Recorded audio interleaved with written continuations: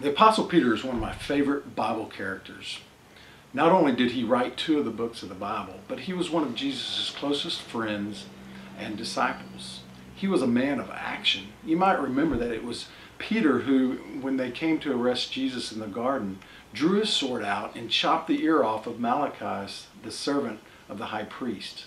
With that vengeful swing, Peter openly attacked the ruling authorities of that time because he believed that they were in the wrong. Interestingly, Peter, several years later, writes in his first epistle to the believers to submit themselves to every authority instituted among man.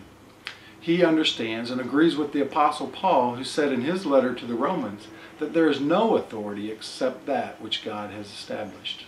And remember that both of these letters were written during a time when the followers of Christ were being persecuted by the ruling authorities for their beliefs, even unto death. So this was no easy teaching. 2 days ago, our country elected a new president, along with many other men and women who participate in the governing of our land. During these times, we often fear what may occur with new leaders in position, and we forget the sovereignty of God.